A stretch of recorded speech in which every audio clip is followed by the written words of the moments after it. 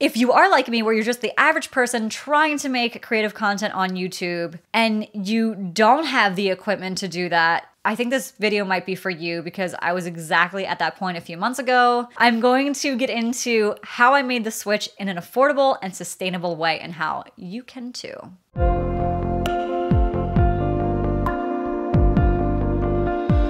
Welcome back to the channel, or if you're new here, thank you for clicking. My name is Nicole, and today I'm pretty much just gonna rant about how I'm so done filming YouTube videos on my iPhone. So since starting my YouTube channel a few months back, I have filmed 10 videos, all on my, yes, get this, iPhone XR. You heard me right, people. That was released in September 2018. I am living in the past so bad right now. Part of the reason is because I try to live a sustainable lifestyle where I buy what I need when I need it. I like to use things until I can't anymore. And I also like to buy refurbished and used. Also, the way like iPhones and cell phones in general are made is so unethical and so environmentally unfriendly in terms of the materials that they mine, and it's just a whole thing. I speak about this a little bit in a previous video, but I'm not gonna go down that tangent right now. So again, I'm just gonna review what I was using. My iPhone XR, I also got a used MV88 Shure USB microphone that plugs right into your iPhone, which I'm using right now to record this. And then also I would just use like a selfie stick or a ring light to hold the camera. And then the editing software that I use on my computer is Adobe Premiere Pro, and I use Windows 10. And the only other piece of equipment I had was an ancient relic from times past, the Panasonic Lumix DMC GF3. That's what this is, okay? This is like over 10 years old. It actually still shoots great, surprisingly, but for video, no, it was better for me to shoot on my iPhone XR, so that's when you know it's bad. A lot of YouTubers or content creators, they have the latest model of the iPhone. They are able to shoot in 4K with the iPhone. If you already have an iPhone that can shoot in 4K, do it. Like, that's great. Basically, the final straw was last week I uploaded a video called Embracing Winter, which was a lot of outdoor shots. Somehow it uploaded in 720 quality on YouTube, even though I didn't change anything on Adobe Premiere, the way I film it on the iPhone, or uploading it to YouTube. It's still a mystery. It's probably something very simple that I have no idea about. But I was just like, you know what? I'm done with this. This is it. That's what happens. I deal with things for a very long time, and then I finally can't take it anymore, and then I do something drastic. In this case, it was a good drastic choice because I start researching affordable cameras that can shoot in 4K, and the Panasonic Lumix G7 pops up. Yes, another Panasonic. Apparently, once you like get a Panasonic camera, you literally like can't leave. It's like a cult, like they don't let you leave. A lot of content creators and YouTubers were recommending this even now, even though it's a few years old, now that it's 2021. So I was looking into it and I thought, let me just look on Facebook Marketplace, even though I doubt it's gonna be on there because it's what are the chances? Let me tell you, the chances for your girl that day were very good because just the night before, someone 30 minutes away from me had added a Panasonic Lumix G7 on sale on Facebook Marketplace. And so I jumped on that and literally bought it that day. I was able to negotiate it down to like $430 US dollars. Also, I decided to go with that because I already had these lenses from my old Panasonic, which this was just the 14 to 42 millimeter, which is the same that comes with the standard kit lens for the Lumix G7. But then I also have the 45 to 200. Even though these are old lenses, I can still use them with this new body. And if I ever go to sell the body of the old camera, I could probably, I don't know, get like 75 to 100. I haven't priced it out yet, but basically in my mind, I was like, wow, I'm getting a 4K camera for basically $400, if not maybe less, depending on what gear I already have that I can sell or trade in. There are ways to do this in an affordable, sustainable way. You know, I understand a lot of people, you're working on a budget and it's hard to afford, you know, new gear. But if you find it used, if you find it refurbished, if you're able to sell other things or sell other gear in place of it, there's always ways to create new opportunities for yourself to better yourself and what you want to create and what you want to put out there. I highly recommend just doing a lot of research, seeing what fits for you, what works for you. If you have an iPhone that shoots the way you like, then keep using it. That's fine, you know? But if you're like me and you're getting a little stir crazy about it, then it might be time to look for other alternatives. Again, I'm still testing out the Lumix G7, so I'll have a better idea of it later down the road, but I gotta tell you, I'm already just so happy to not be filming on my iPhone.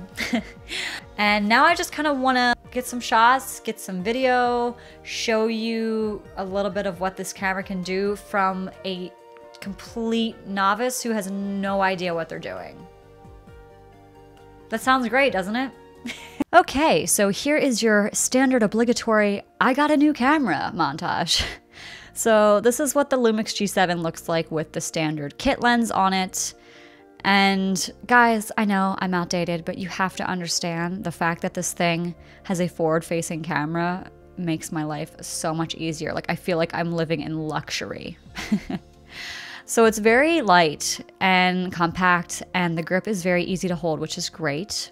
I ended up getting the SanDisk Extreme PLUS memory card because according to content creators and the random guy at Best Buy, it's great for shooting in 4K. So thank you, random guy at Best Buy. So I'm gonna show you some 4K footage I got, but before I do that, here's a very easy beginner mode that I shot with. You're gonna toggle over to like the movie mode. Then you're gonna have this on AFS/AFF. I don't know, someone online said it's easy for beginners. And then exposure mode I set to, you know, program, natural. Go down to this drop-down menu and make sure it's on 4K 24 frames per second. And then go back into that drop-down menu, struggle around a little bit until you get to AF mode, which I found out of all of these different options, tracking was the best for vlogging, facial recognition, focusing. Again, this is just a very simple beginner mode. So all of the shots I'm about to show you were filmed in the mode I just discussed, and also with the standard kit lens. And for this shot, the lens is zoomed all the way out. I am capturing my daily ritual of trying to win over Sugar the Pony with carrots, an unsuccessful venture thus far. So now I'm running up to the camera like a goon, trying to test out the autofocus, and lo and behold, it actually isn't too bad. Here's the same angle and everything is set to the same mode. This is just with the lens zoomed in all the way. And Sugar's like, "You got more carrots? No? Well, then be gone, wench." And then I do another run to the camera, somehow thinking that it would possibly be able to focus with it zoomed in all the way.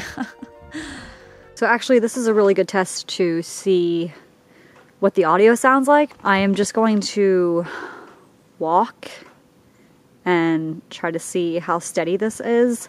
Again, I'm using the standard kit lens right now, and I literally just have this on a tripod. Let's just see what this looks like. Do a little test, see how steady this is. Oh my god. I cannot walk in the snow.